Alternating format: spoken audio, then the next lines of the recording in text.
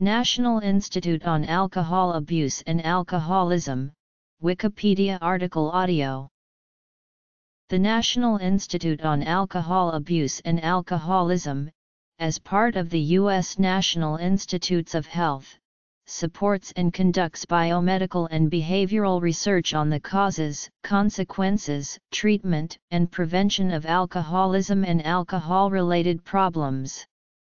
The NIAAA functions both as a funding agency that supports research by external research institutions and as a research institution itself, where alcohol research is carried out in-house.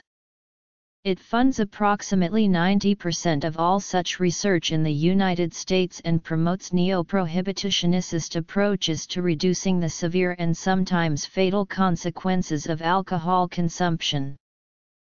Extramural research. Extramural research is research conducted by organizations outside the NIH with NIH support through grants, contracts, or cooperative agreements.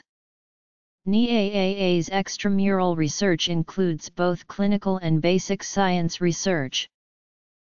Clinical research comprises more than 30% of NIAAA's extramural research, and includes programs in the laboratories and researchers housed within NIAAA seek to unravel the biological basis of alcohol use disorders and related problems, and to develop new strategies to prevent and treat these disorders.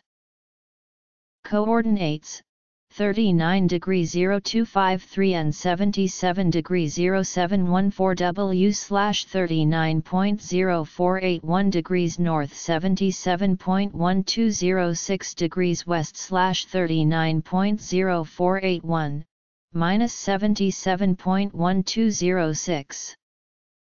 Prevention, treatment, health services, intramural research, neo-prohibitionism.